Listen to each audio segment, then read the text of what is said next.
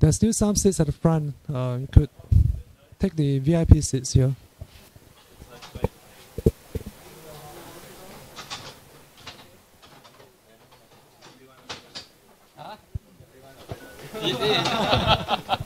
Yeah. Sit closer, like. Yeah. Yeah, that could be another way. All right. Okay, let's start. A very good evening, everyone. I'm Stanley. Welcome to tonight's Agile Meetup. So this is the first time I'm starting a new series called Agile Journey series. The point of this series is to invite people in the organization who have started their journey of Agile and to invite them to share with us their experience. So I'm very happy to be able to get Winston from SP Digital, and I also like to thank SP Digital for sponsoring their venue and also pizzas for us. So without further ado, I think I'm going to kickstart this. This session is going to be pretty casual. We are going to imagine there is a fire site, no, fire campfire, whatever, over here. And I'm going to talk over that campfire. So maybe to get some starts, maybe Winston, can you tell us more about yourself and what you do in SP? Okay, hello everyone.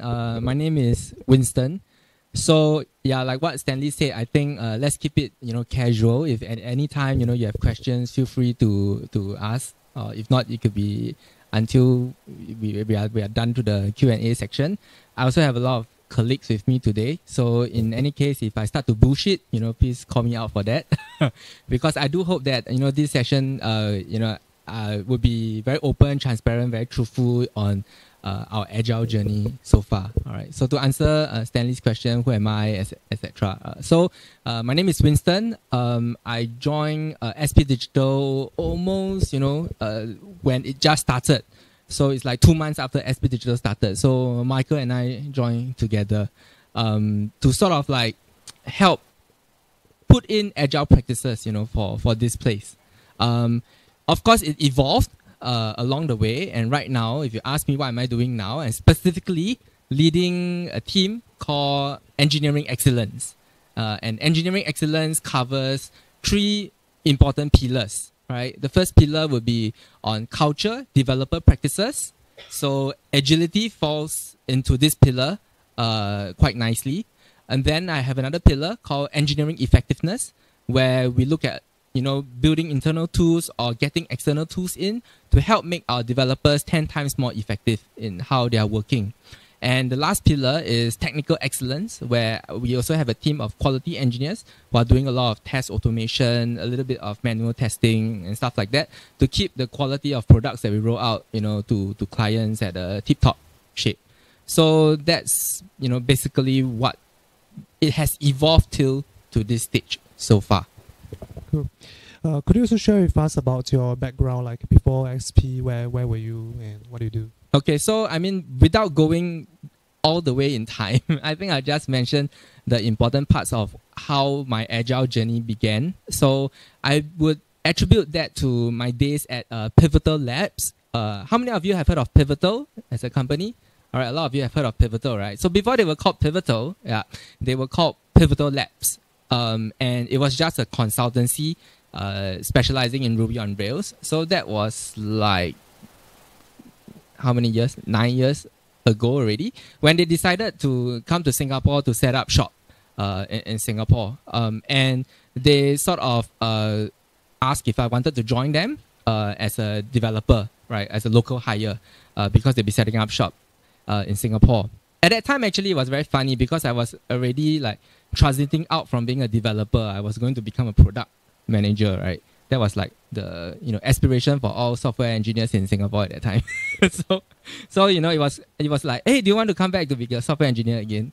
And at that time, I was really skeptical. Hey, do I really want to do that, or I just go and be my product manager? But I started to read up about what Pivotal Labs does, in terms of engineering. I found it very interesting because they were doing pair programming. And it's not just, occasionally. They do pair programming every single day from 9 a.m. till 6 p.m., right? Every single day. And then they do test-driven development, so on and so forth. So basically all of the XP practices that you read, they do it every single day. So at that time I was like, oh, are you sure? I'm going to sit beside someone staring at the same, monitor for 8 hours, 9 hours a day. Why I go mad because of that? And then what if I don't like my pair, right? So I was very skeptical, but I went in for the interviews, etc. And I found that, actually it's not that scary and it seems quite interesting.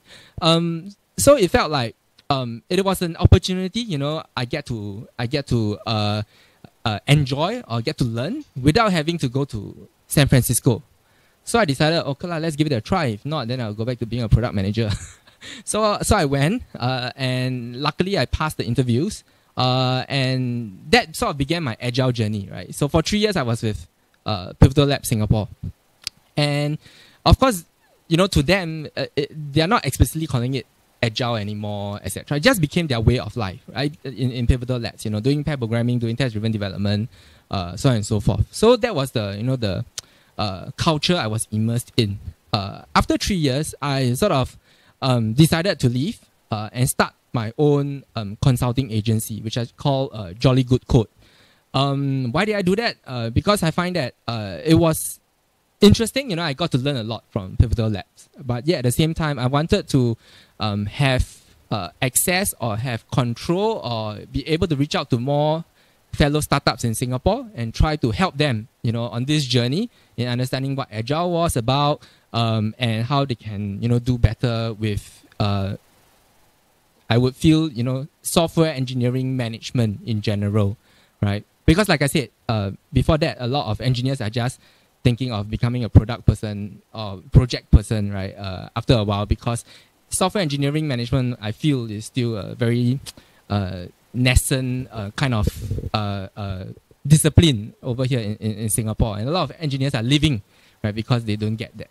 And I wanted to do more with startups and so that to make sure that people feel like they are valued as a software engineer. So I went out to do my own. So as Jolly Good Code, I would always say it's like an extension of Pivotal Labs. I do roughly the same thing. I do consultancy. I help build startups. I write code. I also do some pure agile training. I also do some pure Ruby on Rails training at that time. So these are the things I did for the 3 years before I actually joined SP Digital.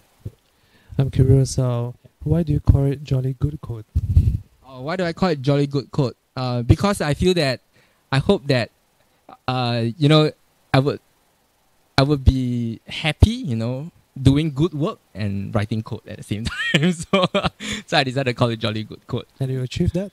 I do feel I achieved that within those 3 years that I was running Jolly Good Code. And so that's why, so it was a consulting as a business nature. And after a while, I felt that consulting has its pros and cons. One of the cons is that if you scale it very big, then you get into a lot of consultancy challenges where sometimes you have to take in work just to be able to feed the people. And that might compromise, the quality of work that you're doing or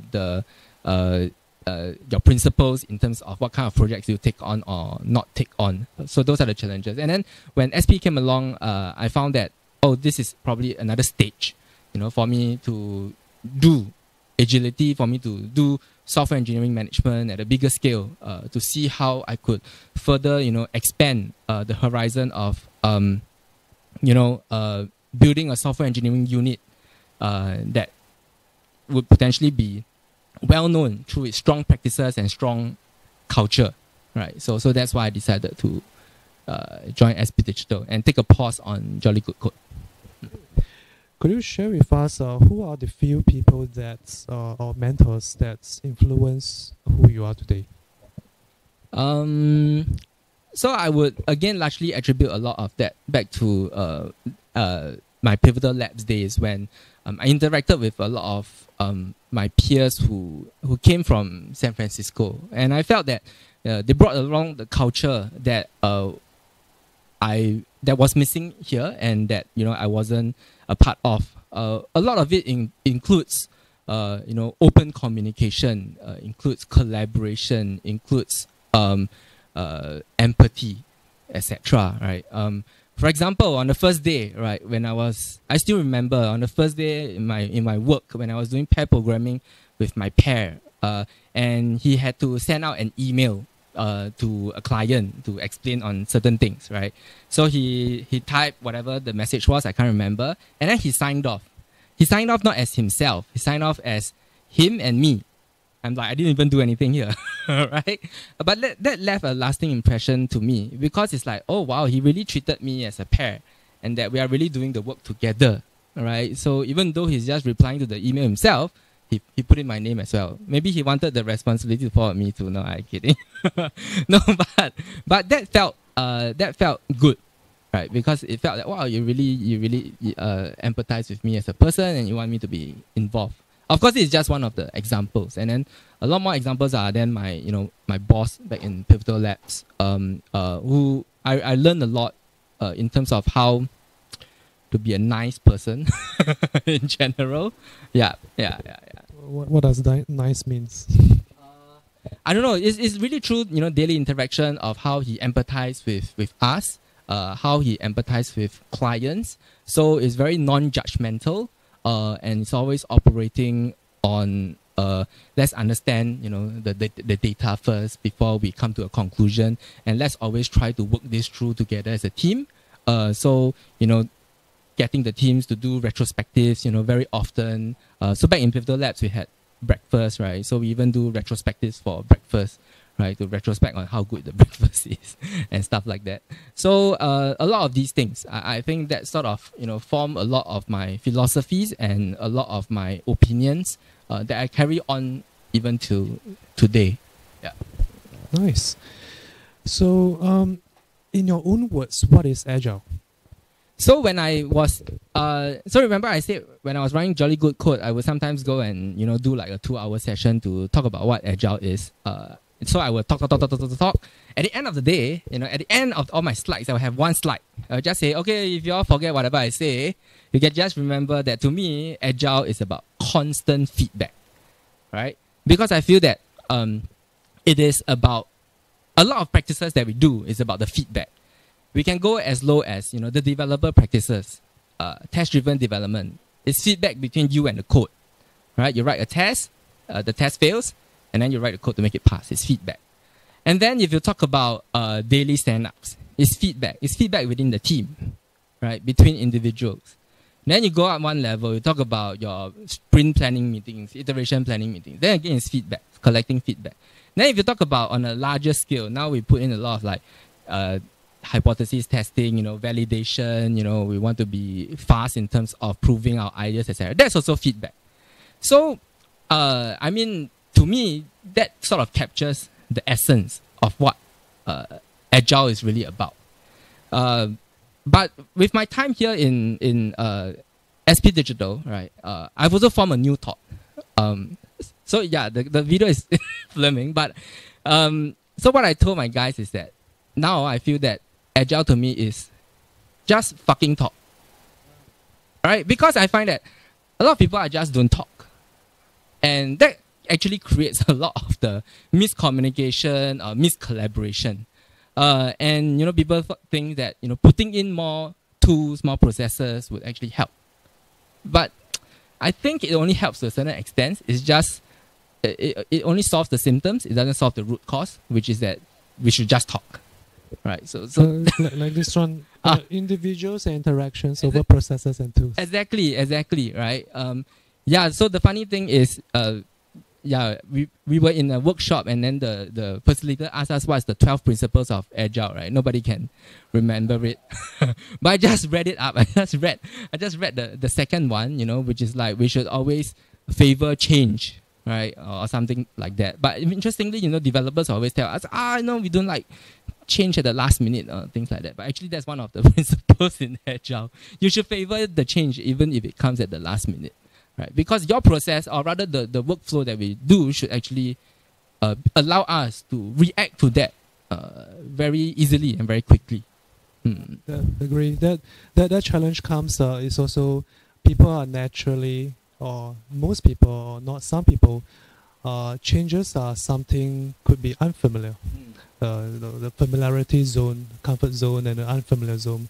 So how people deal with the unfamiliarity could affect how they respond to it when something unfamiliar comes. Yeah. Okay. We are going to shift more into SP Digital. In your time over here, right at the beginning, share with us your journey, challenges, and also what you tried, what doesn't work. Yeah. So when it started, it was really Michael and I, right? So Michael also came from Pivotal Labs, but we were of a different era. But whatever I know, he knows as well, right? So when we started, we sort of have that pure intuition of, we want to make software engineering, awesome here. Of course, we have to. I mean, in essence, it's agile, right? We have to call it agile. But if you ask us, right, what flavor of agile do we do here? Then I think neither of us can answer it, because to us it will just be agile, and then people will give us a weird stare. What do you mean? Do you mean Scrum? Do you mean Kanban? And then like, no, we do agile, right? Because to us, that's our philosophy. That's our belief that agile is just agile. Yes, sure, you can use Scrum, you can use Kanban, you can use XP. Actually, we use a mix of them here. So it's also very hard for me to say we use one thing. So I'm not a purist in terms of that. So when we started, right, what we really try to do is do a lot more pair programming with the teams. We get embedded in the teams. We try to work with them. We try to help them do planning. Try to introduce the technical processes, everything. But over time, the team suddenly exploded. I started hiring more, as in hiring growth, right? And because there were only the two of us, it became a bit unscalable, right? So I think that's our biggest challenge. How do we scale that process to a lot more people?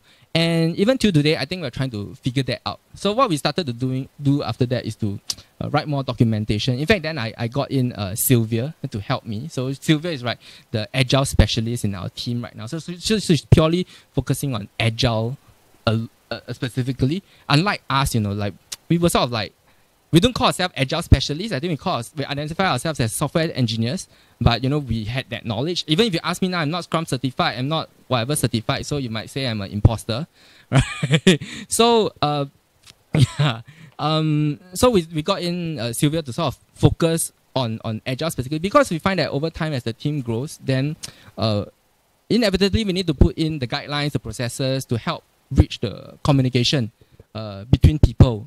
And to make sure that people still talk with each other and with different teams, etc., to move the project along.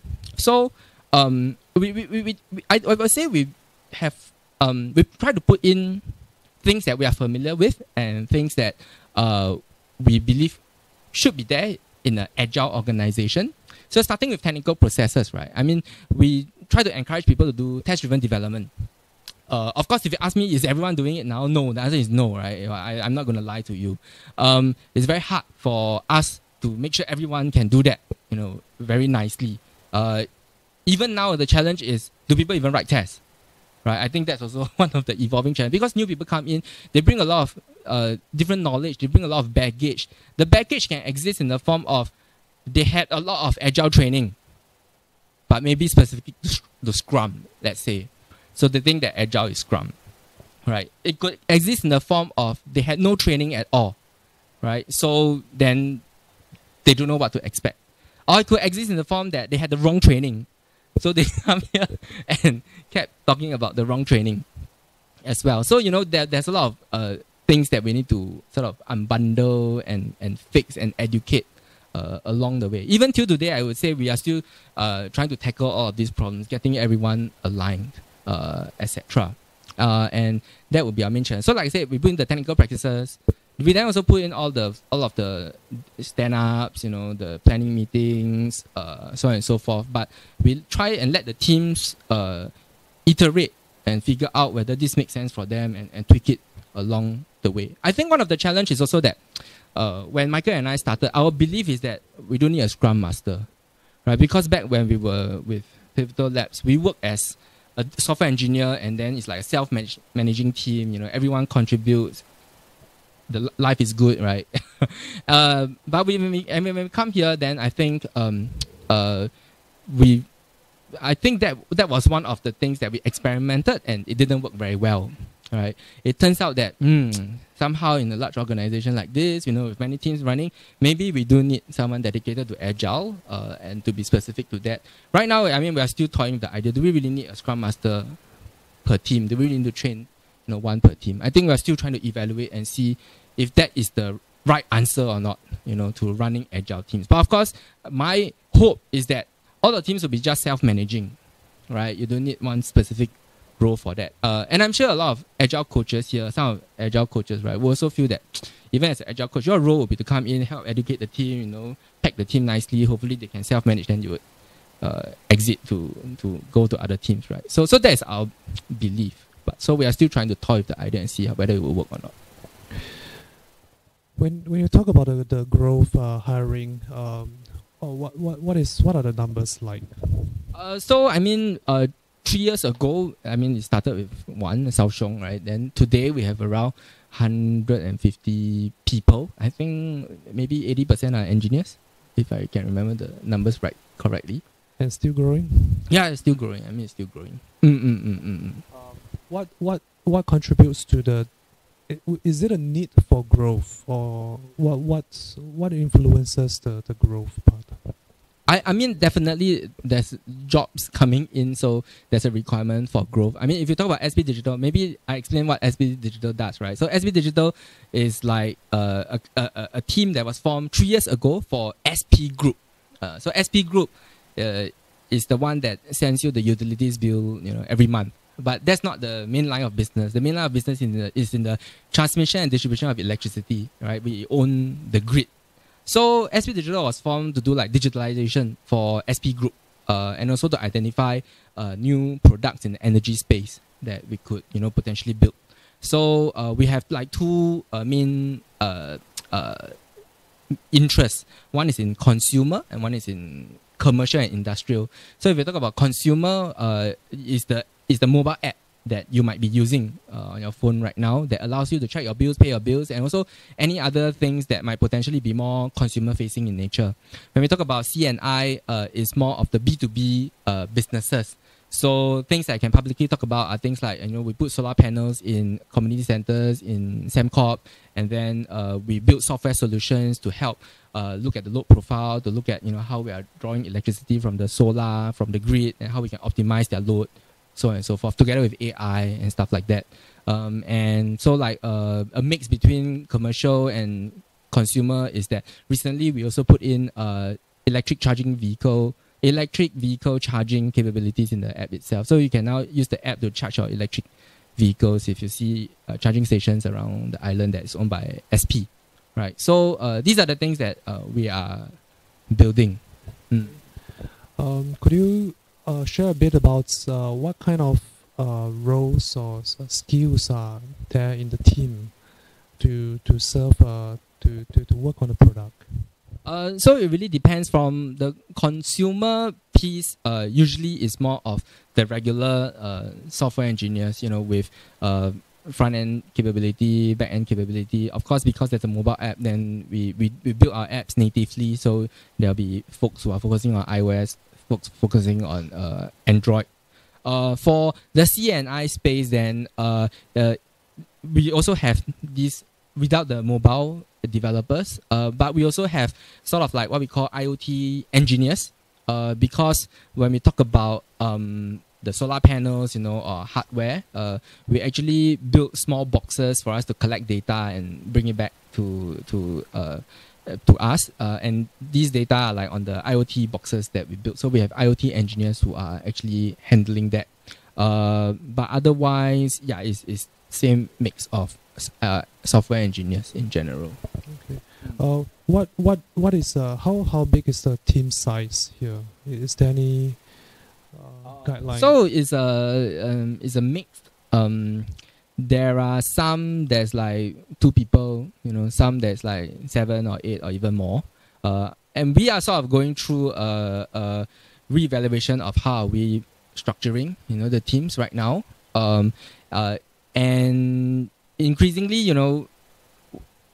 so we have 2 different parts, right? So one part might be more functional in nature, right? Splitting people in terms of their abilities, and then another part could be experimenting with being more feature squad type right now with full set of capabilities within the teams. So as you can see here, we try a lot of different things to see what might work, what might not work. I think it also depends a lot on context and a lot on people skills, etc., and how we shape that. I think we have been talking about almost half an hour, and I thought to open up the questions from the floor.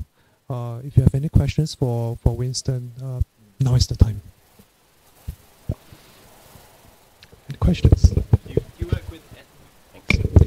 you work with SP Group IT, and are they agile? We do work with them. Good question. Because, for example, if we talk about security, if we talk about hardware, on-prem hardware, actually they will be helping us with that, and security and stuff like that, they will be helping us with that. Because we do not have all of the functions here. And no, they are not. They would not, identify themselves as agile, right? So the challenges also comes in the form of how do we sometimes work with the mothership. I think it's a mixed bag, of feelings. I think sometimes you just have to default back to the processes that work for them, because otherwise it's very hard for them to collaborate as well. That would be my answer. You shared a lot, like there's a strong focus on software engineering and practices. Can you share a little bit about the product and maybe the user experience parts? Like what would be the mixes? My head of UX is actually here, Chris.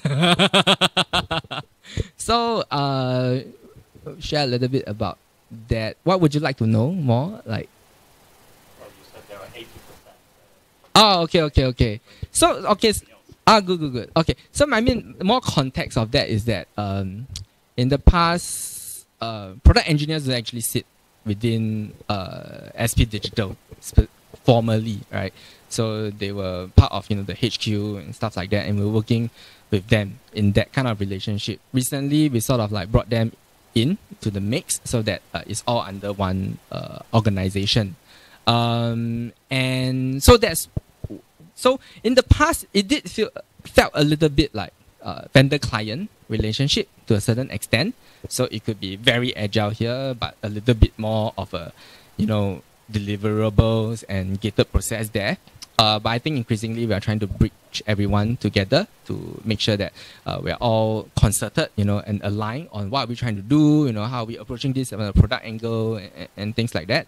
UX has been with us since day one, right? So a lot of, we do UX research, right? For them, they do a lot of hypothesis testing. They do a lot of user validation to make sure that whatever we are building is what users want, and then they keep on improving the UX in that manner as well. So UX and developers are very tightly integrated. But okay, so for example, like my team, right, and UX. So my team is engineering excellence. We act like the support teams, a shared services team, right? We are not specific to one product. So we have a lot of product teams that are specific to that. But UX team and our team and a few other teams would be more of like, okay, you have requirements now, we'll come in and help you, we'll come in and help you, we'll come in and help you. Because, so certain things we are not like fully cross-functional where we have one dedicated person in that team. We do try to say, okay, this product has a lot of requirements now, then we will dedicate that person for this period of time. But it's not like, we won't shift the person around for shared services in that sense. More for economies of scale.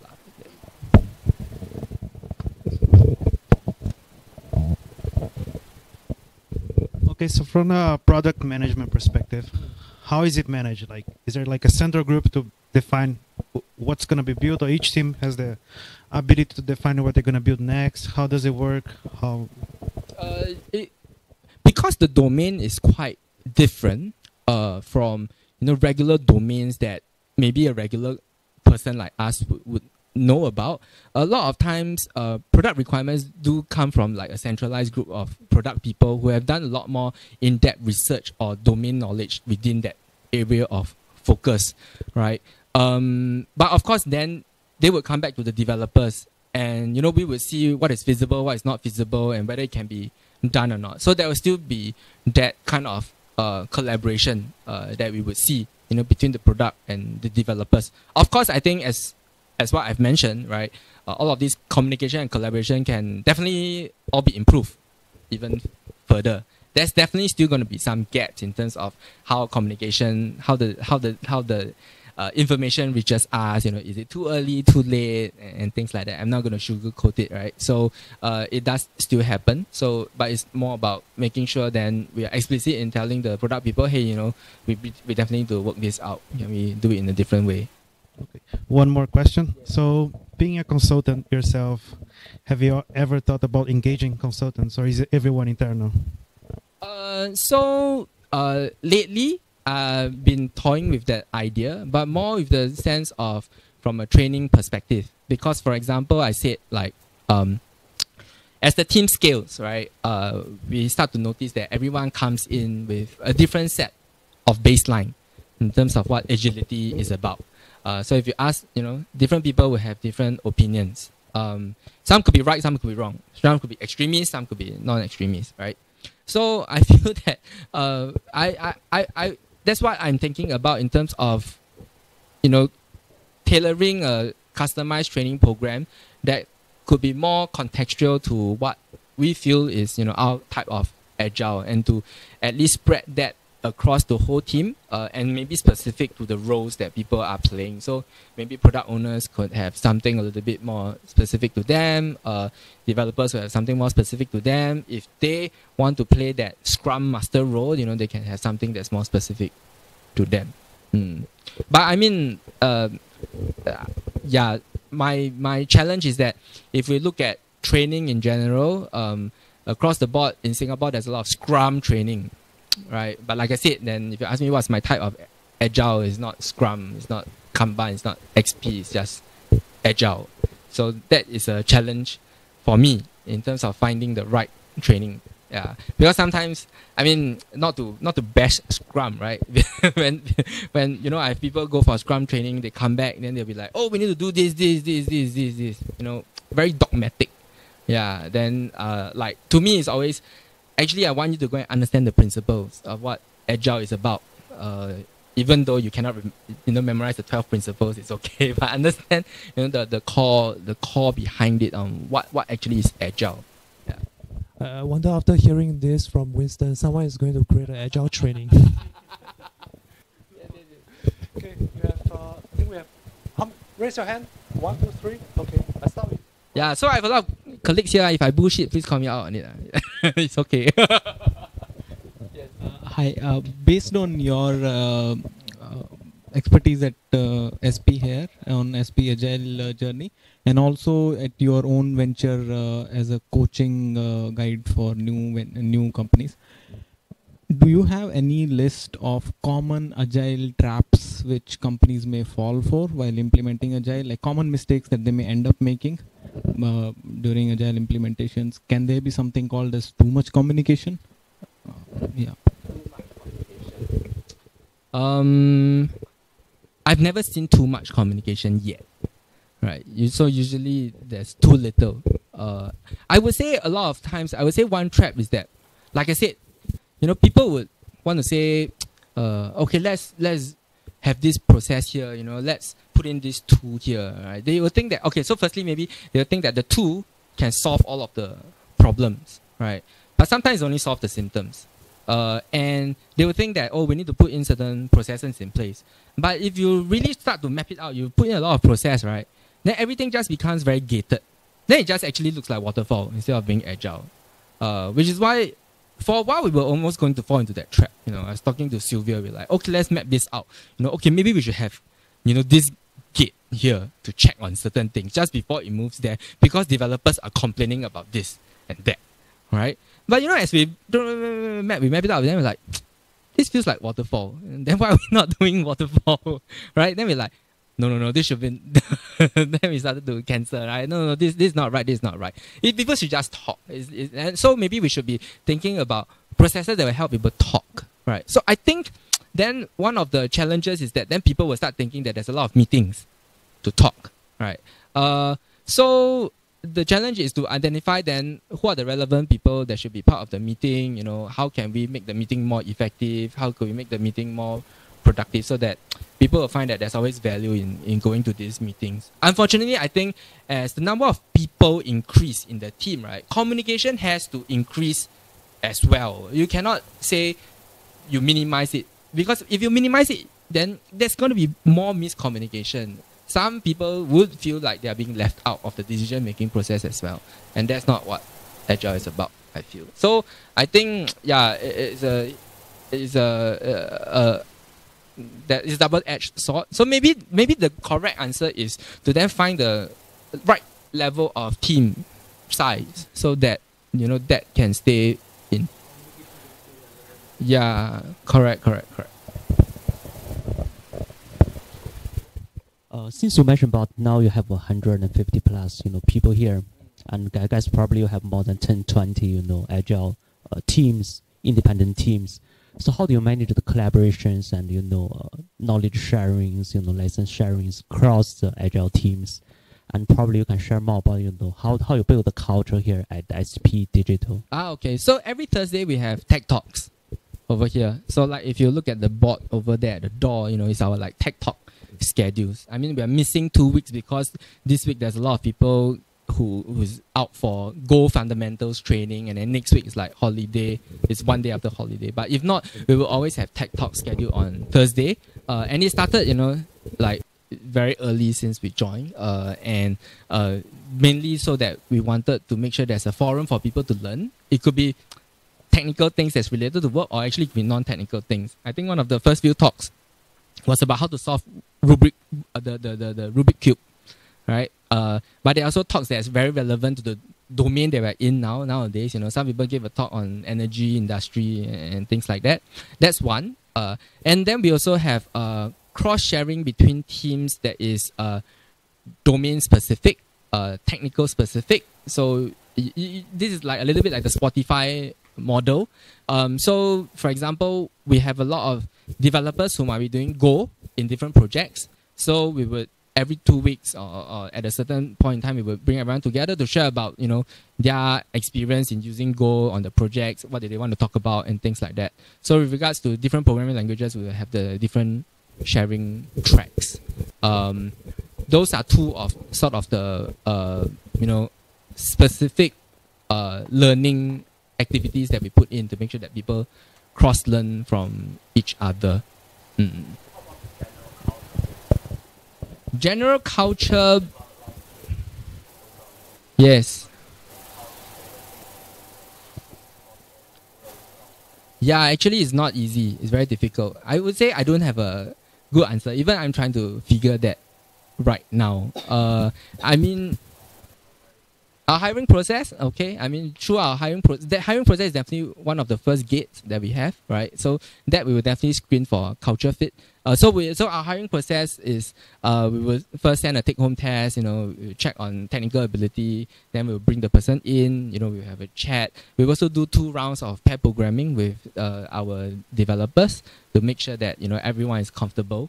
Although we don't do pair programming here, on the daily basis, but so for us, pair programming here is like we use it as a tool for us when we require, for example, knowledge sharing.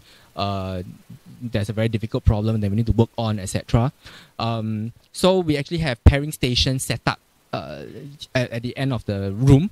So we have a few pairing stations set up. So if you want to pair, then you can go over there to do pairing, right? So we make sure that there's conducive environment for them to do this kind of activities. Thank you. My question is about how you manage the potential chaos. Because you mentioned about you're allowed to have change of a request at the last minute. So if that happens too frequently, then would it affect a team to achieve the goal of a sprint? And secondly, you mentioned about your basically share resource across different teams. So if it happens too frequently, say, would it have a case that people are fighting over resources because they have their own different goals to achieve? So let me answer the second question first. So product teams will definitely have their own dedicated developers who are working on the product itself. The shared services is more of like, we know we would have this challenge. So we are sort of built to try and handle that, or to give relevant expectation to the teams that, okay, we are focusing on one now, I cannot focus on another. So for example, to give example of Sylvia, right? She's our agile specialist, but she can only work with one or two teams at one single point in time. She can't work with all of the teams that we have here. So, it's that communication. So of course, other teams will be screaming out, oh, we don't need that, we don't need that. And then we'll be like, yeah, okay. So the picture is we're hiring, right, for agile specialists. But the second thing is that then we will communicate, that, yeah, we don't have the right person to do this now. Actually, we want people to be self-managing. Would someone want to step up, and do some of these roles that you believe was supposed to be a role of the agile specialist, right? So we ask people to try and step up in certain things. So for the first, what was the first question again?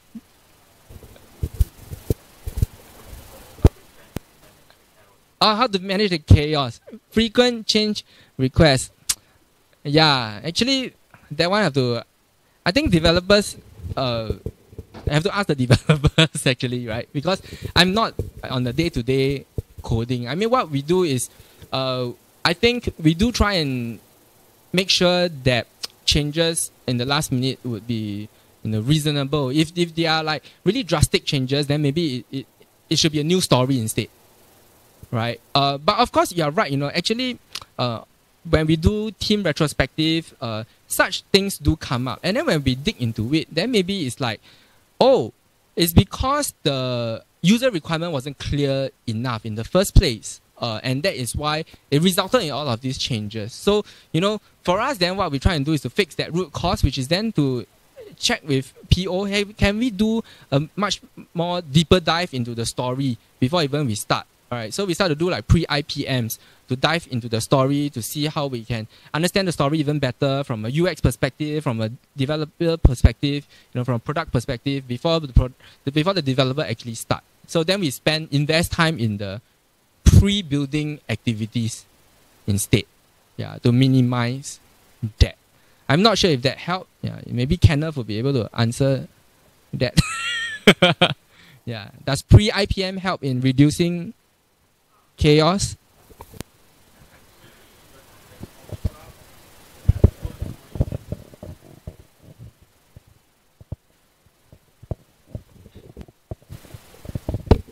Hello?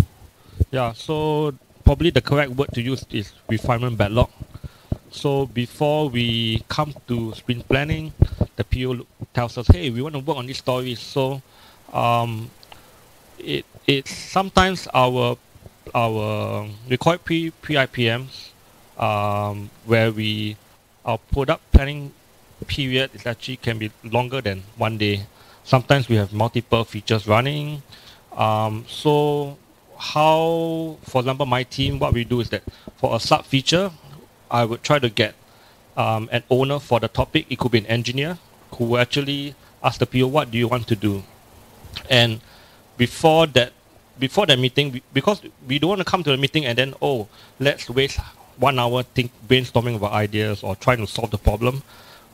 What we try to do, we try to ask somebody to propose a solution, and then when we come to the meeting, we will just tweak the solution based off what was proposed, so that meetings become more effective.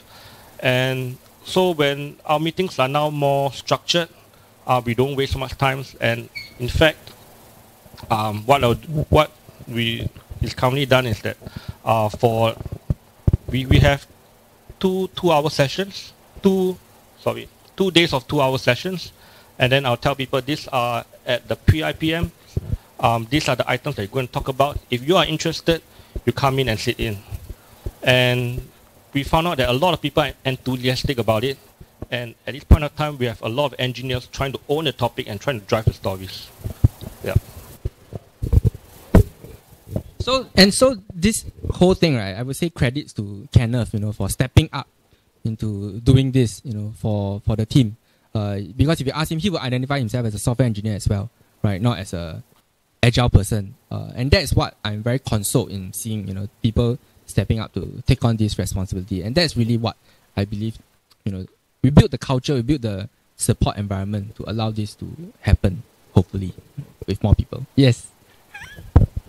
Sorry, we have one question over here first, and then Samantha, then you. Okay.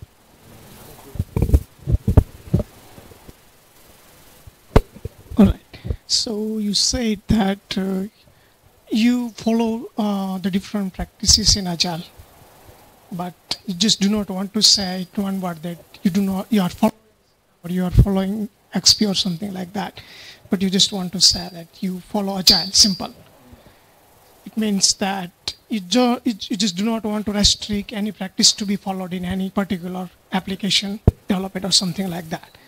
So in your journey, you might have tweaked it a little bit, less or more according to the requirement or the team size, etc.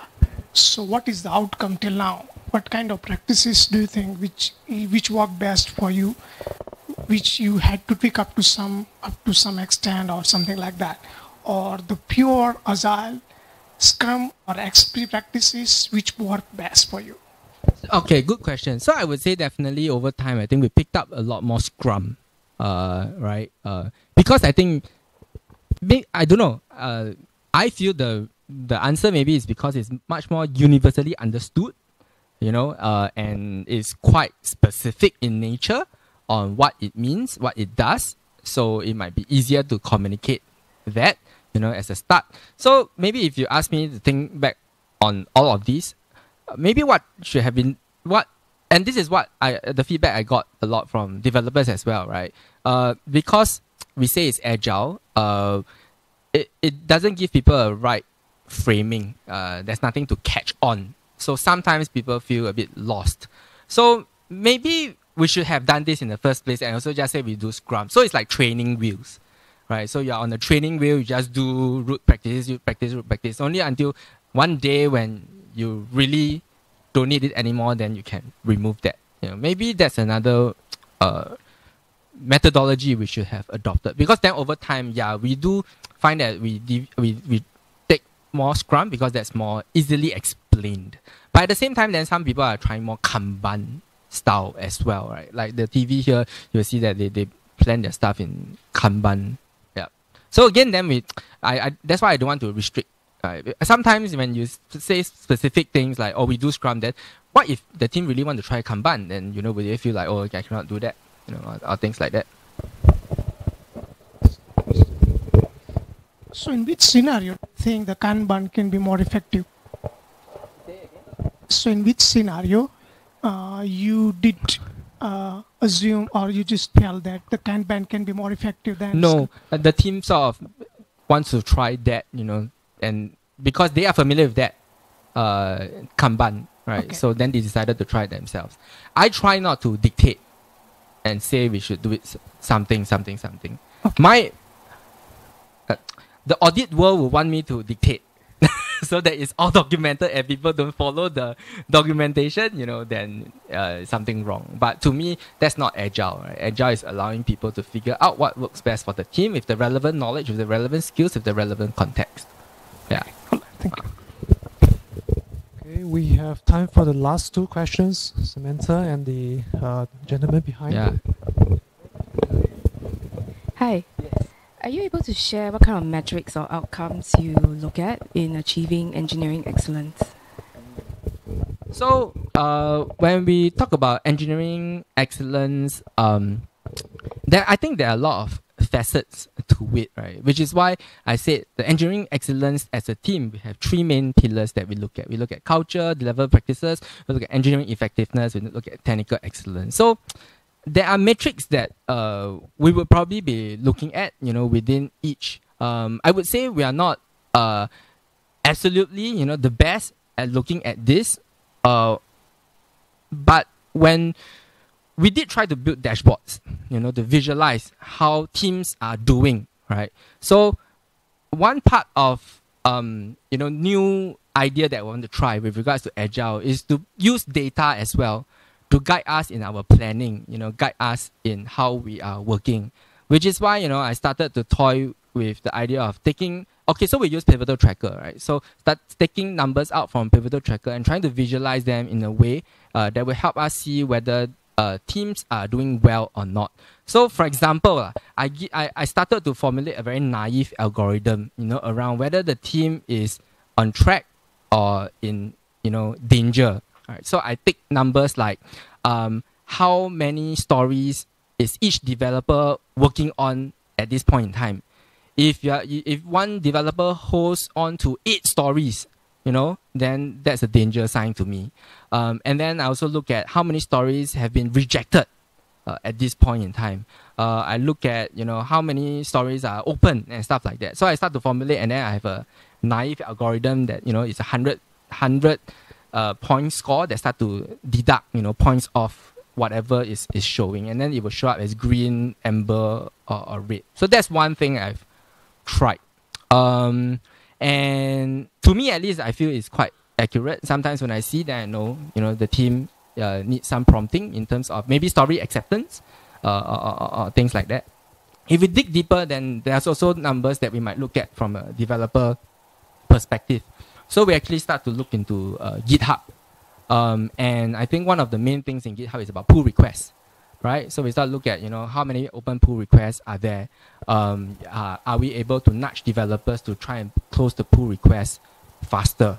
In fact, recently we also did a trial on one of this product called Git Prime. Eventually we didn't go with it, but this Git Prime sort of like looks into even more details, about how people are working using just pure Git data alone. So we do look at some of these numbers, but I must say we are not operating on them, like end of year KPI or things like that. We just use it as more of data to help us in our daily work.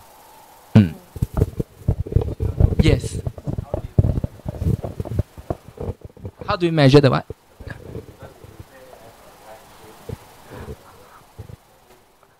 I don't have a base. I mean, the baseline is 100 points, and then based on whatever is showing, it will minus. So I put a weightage to it. So I might maybe think that having a lot of stories that PO haven't accept is, disastrous. So I will put a weight, to number of stories times 20. It's very arbitrary. Like I say, it's a very naive algorithm, right? But it just gives me a sense of what is happening. I mean, on other levels, then we also have CIs, failing, build, etc. And stuff like that. Okay, we have one last question behind here. Toughest question. Incidentally related to that one. Asking for a friend, Azan. My CTO wants to use our Agile bot to track work delivered as a measure of performance evaluation. He thinks this is a quantitative way to determine work done. How does this work? And will your naive algorithm into a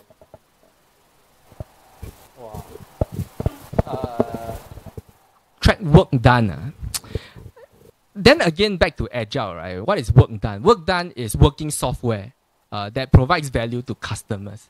I would rather they look at that, rather than looking at work done, because they could get a lot of work done. I mean, if they could use this, they could see that there's a lot of commits, there's a lot of stories being built, at the end of the day, but it might not translate to users. It might not translate to ROI, right? But maybe if you focus on just one important feature, it could bring you a lot of money already. So,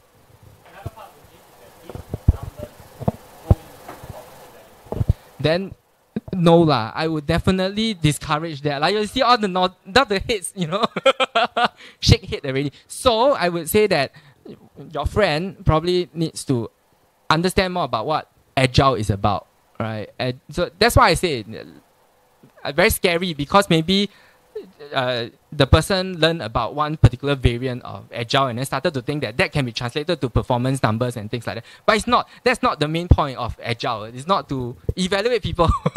It's to get people to work together, right? So that's the scary part. And a lot of maybe it's part of industry fault as well, right? Because somehow the narrative became that, Agile will make you faster, will make you cheaper, make you better. I don't know why, right? It doesn't work that way. Right? To add on top of that, it is you can search up on research on how extrinsic motivation or extrinsic rewards, not motivation, sorry, extrinsic rewards tends to derail people from doing the tasks more effectively. In fact, it actually narrows people's vision, and if you are working on a creative type of work like software development, you often have quite a lot of side effects from there. So your CTO probably may not want that side effects if he knows it. Yeah. So, but it's a good question, which is why back to Samantha's question, right? Sometimes I very scared about metrics, because if I put it out there, then people will think, okay, I can use that to measure developer, right? Because people have actually came back to me and tried to use that. But I would say, no, we don't use it that way. We don't, look at the metrics and try to say this is what, the developer has done, etc. It might not be correlation. Yes. Capability growth. But your capability will be about product, about the end. Software engineering, I guess, is more of individual and team growth, right? I mean, how do we measure that? But output doesn't mean you are growing, right? You can produce a lot of output. So that's why I wouldn't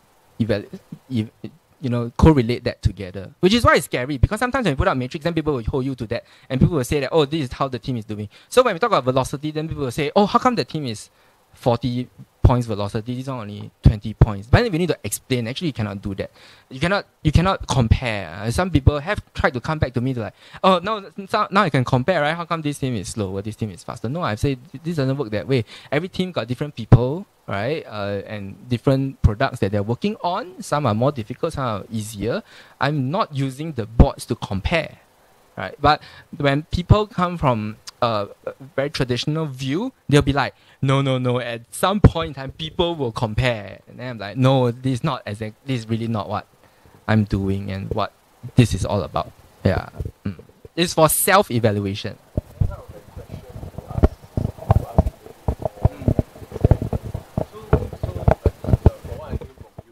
What I hear from you, right? I think your belief of Agile is more on Agile mindset, kind of changing people. Yeah. But I think the challenging part, I think what they have been trying to understand is more about how, even as of today, you are sitting here, how you measure your success. So I think we can look at it. Yeah, I mean the culture looks very good, but how you yourself measure your success in a way, because it's very intangible. Yeah, I think that is a problem I face also, because I know that Agile is about mindset. It's very intangible. Yeah. But how do we look at it as a success factor, or even talk about metrics? Is there anything that you can share?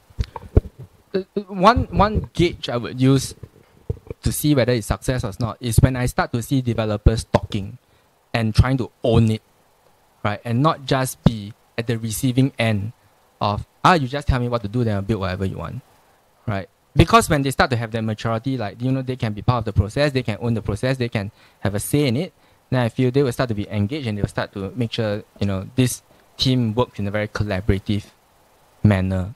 What I've seen, like, with low agile maturity is that developers then will always be taking the back seat to be like, yeah, you need to give me in, exact specifications. Then I will just build according to that. Then that is low agile maturity to me. I feel high agile maturity is they are getting involved as well to help to co-create that specification.